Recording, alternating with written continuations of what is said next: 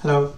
In the last lecture, I have introduced the idea of GMM, Generalized Method Moments.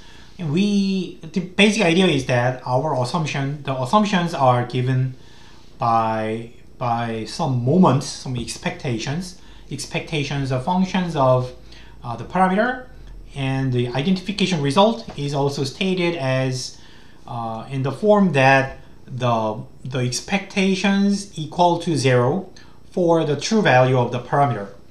And then the problem was that, okay, we would like to estimate the parameter by making the moment functions equal to 0, but when there are more moments, more assumptions than you need, then you have to think about the weighting. You may choose some of them, or you may need to treat some assumptions more carefully or more seriously than the other assumptions. So as a result, we would like to make this equals to 0. So this is our starting point. Our starting point is something equals to 0, but in the end, we are minimizing the distance of the sample moment to 0, so to the origin.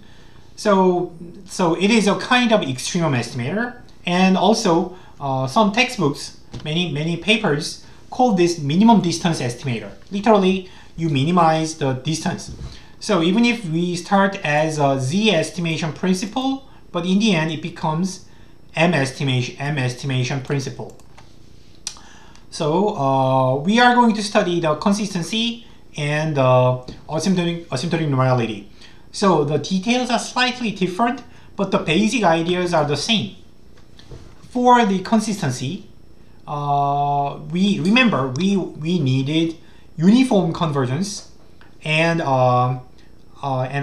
unique identification condition and uniform convergence condition. So the first four assumptions, 1, 2, 3, 4 assumptions are the same. Basically, they are the same assumptions as the earlier chapter, as in the previous chapters, but we added two new assumptions, additional assumptions, because of the weight.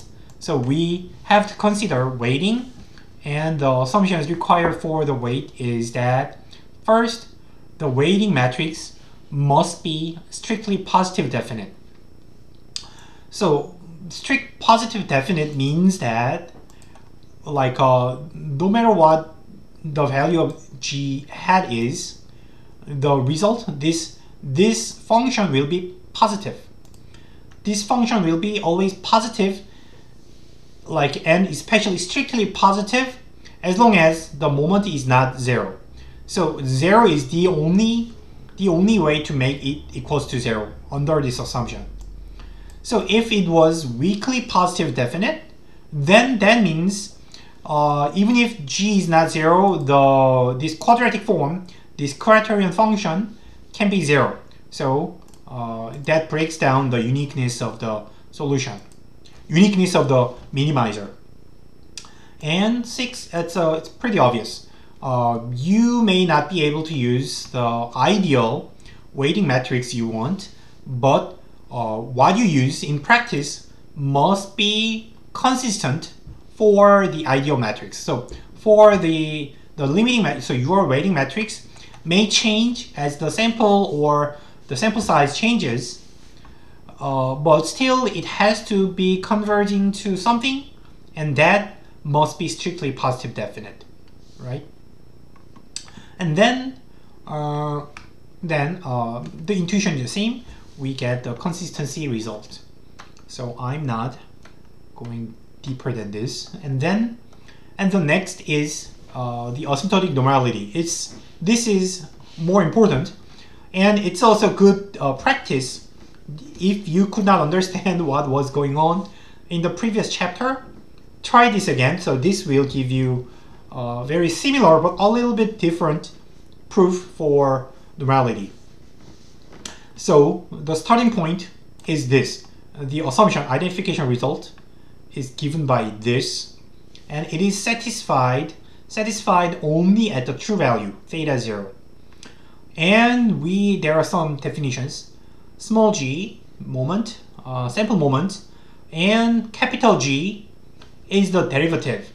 Remember, this derivative is a matrix because the function g is already m-dimensional vector. So g is m-dimensional function and theta is k-dimensional parameter. So the derivative must be m by k dimension. So this is m by k dimension, sample derivative, and this is the population expectation of the derivative, so like this. And the derivative may change as theta changes, but we say g equals to the value at theta 0. And then the criterion function can be written as q hat theta, which is g prime wg, or g hat prime w hat g hat. So we call this quadratic form. So the vector g hat, the sample moment is multiplied twice, pre-multiplied and post-multiplied. So in one-dimensional case, it will be square. It's a square function. So in that sense, it is called quadratic form.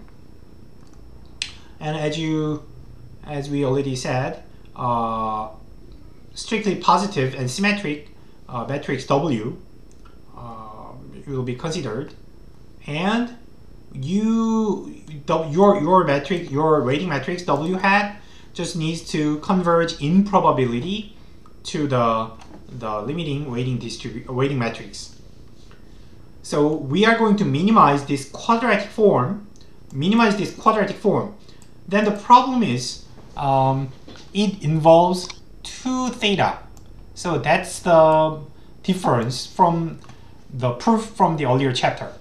So when you differentiate this with respect to theta, you have to think about theta here and theta here. But that differentiation is not that difficult.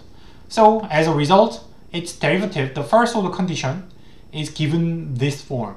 So you have 2 times something because g is multiplied twice. If you think about quadratic function in scalar case, its derivative, like x squared, if you differentiate x squared, you're going to get 2 times x. So that's why, this is the same intuition.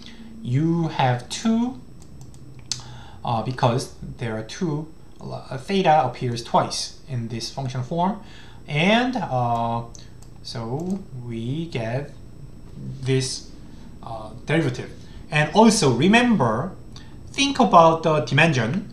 So g prime is 1 by m, w is m by m, g is m by 1. So it is one-dimensional in the end. And the derivative is capital G prime is k by m, because capital G is m by k. So k by m, m by m, m by 1. So this must be k by 1 vector.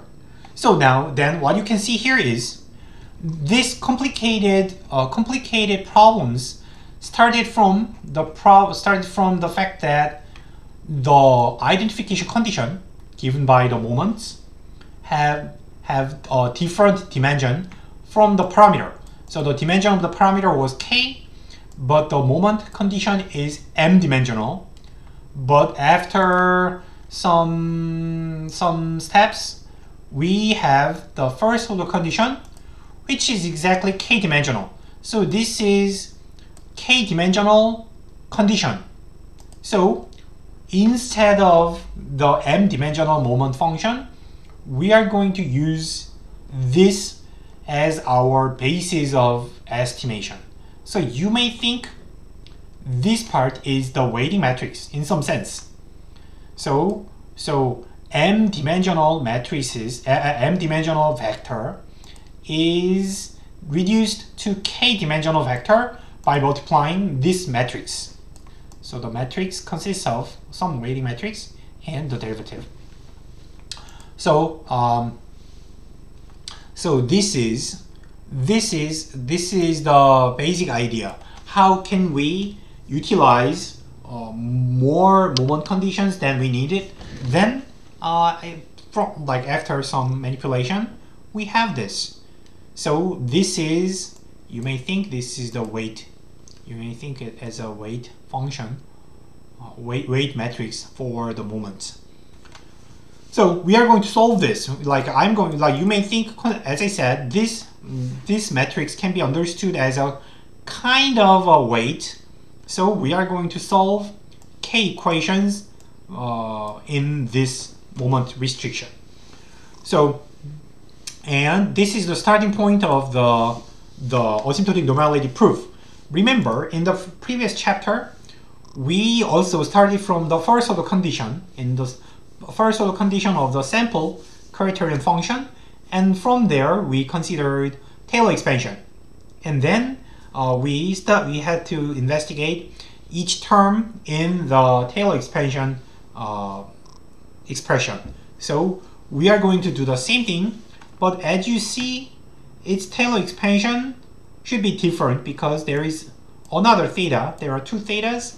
So we are going to discuss how we have to modify the derivation from the previous chapter in the next video. Okay, thank you for watching. See you later.